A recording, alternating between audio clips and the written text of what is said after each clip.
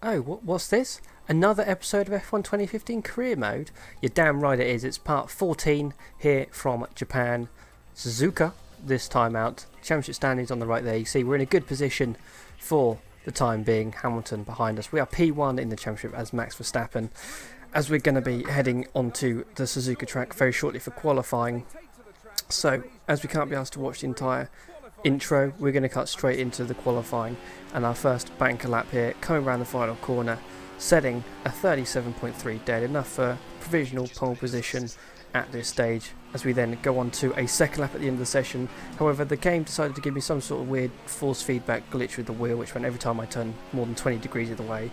The force feedback went mental and it was vibrating like crazy and tried to leap off my desk and out the window. So whilst I was trying to tame that, I wasn't able to go quicker, and then to add salt into the wound, Rosberg, just like in Singapore, has managed to get ahead of us to start on pole position. But it's another front row start for us, nevertheless, ahead of Hamilton, our main championship rival, which is key. As you can see, the full rundown there. Rosberg just annihilating everyone. We are P2, Hamilton a fraction behind in P3, and then the two Ferraris behind.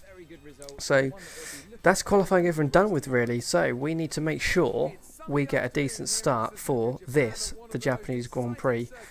It's race time, and I'm not going to do the rest of XMAG's intro.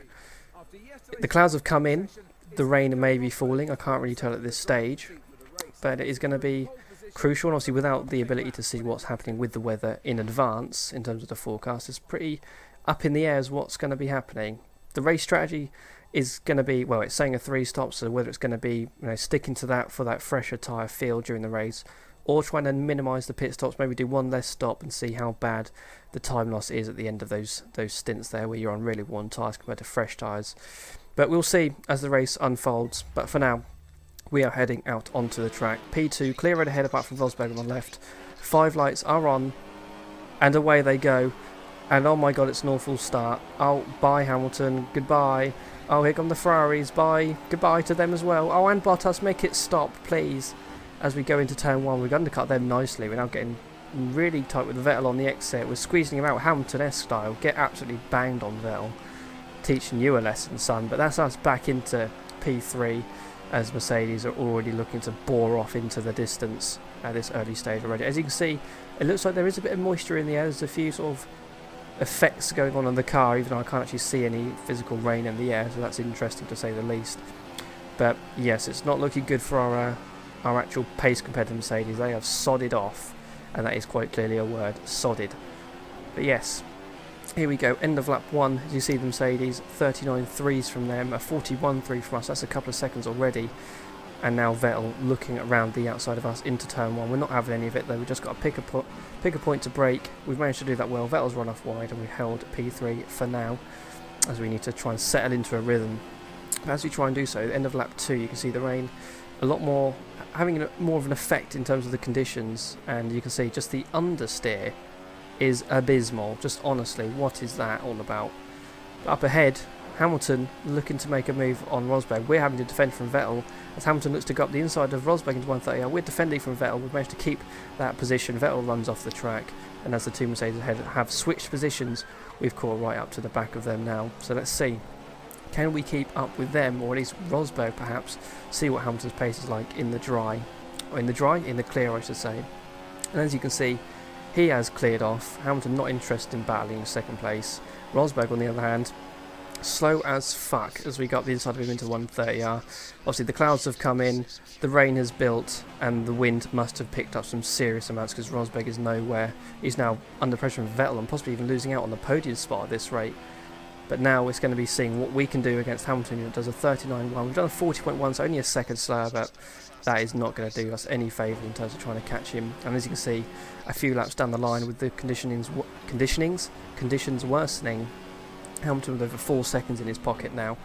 As the tyres, we're already in no man's land. See, it looks like Hamilton has pitted, but it just doesn't seem as if it's quite right for intermediates. So the conditions didn't seem to have changed much over the last few laps, but it must have been time for Inters. The AI pitted. Our tyres were absolutely gone, but we didn't really know what to do, so we stayed out for an extra lap to see what happens.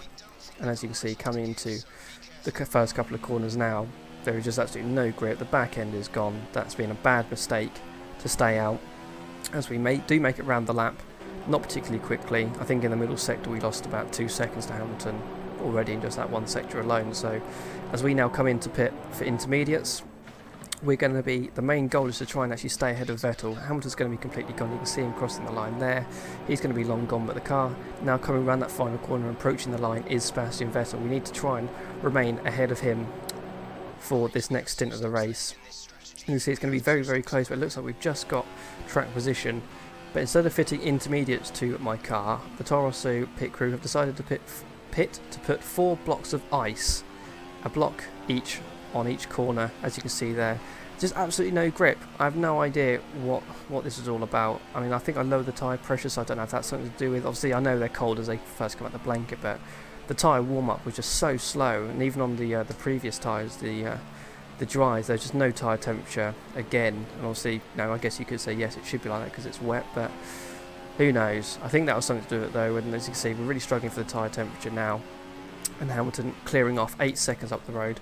Vettel is P3 behind us, but we have remained in P2 for now, which is good. As over the next few laps, nothing really happened except for at the start of lap 14, where the AI looked to pit, or at least some of them did, for another set of intermediates. However, only a couple of laps later, obviously our intermediates were completely gone. We managed to get P1 thanks to them pitting, and we're now coming in for a set of dry prime tyres.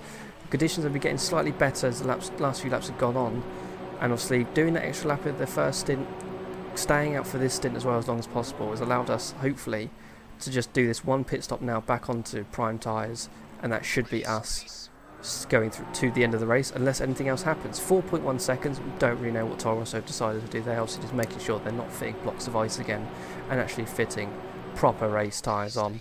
But I'm happy enough with their work. We've remained in P1 as the cars behind have all pitted for dry tyres as well. So now it's just a race to the end. We've got track position.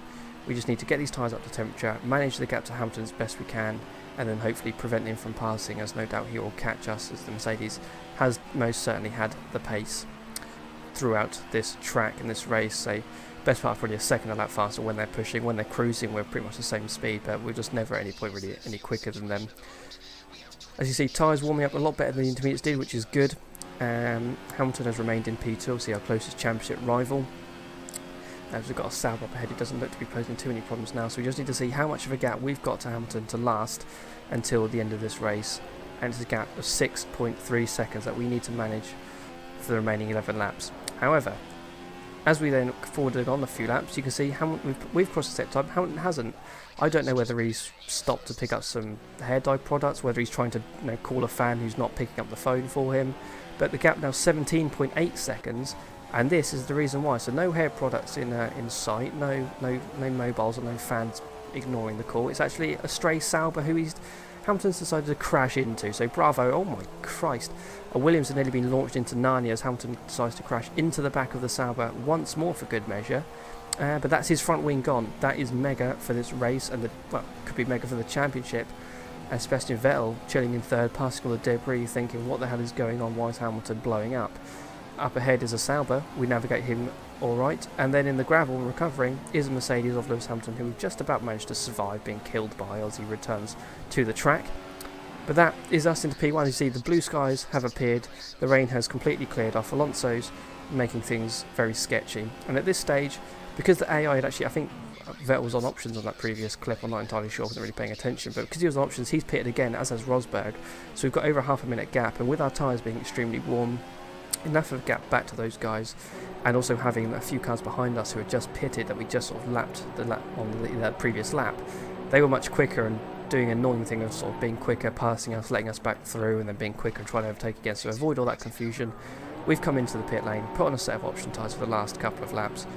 We're going to get out ahead of Sebastian Vettel, remain in P1 for the last few laps, and we should be pretty untouchable for these final few laps, as that's Grosjean thankfully coming down the pit lane and not Sebastian Vettel.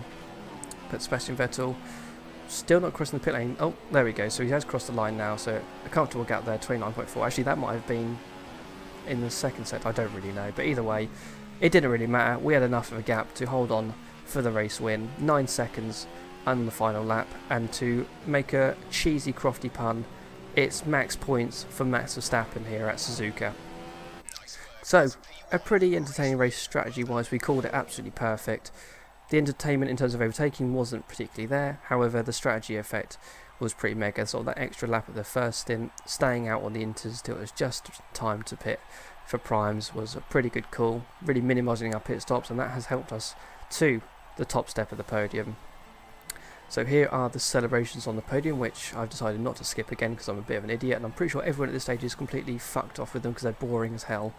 No interaction as hell. Wouldn't it be good if you could, like, use the left analog stick to walk around and use the right analog stick to, sort of charge up the champagne and then, press a button to, spray it wherever and things like that. But no, nothing like that in the games. Instead, we just watch it being bored.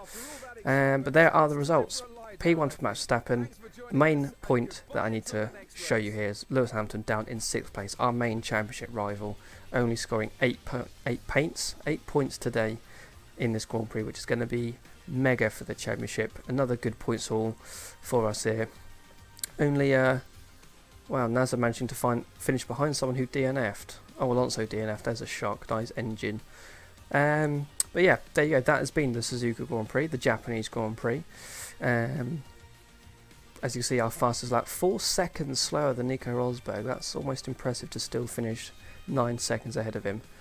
But we have done, and that's what it means for the championship.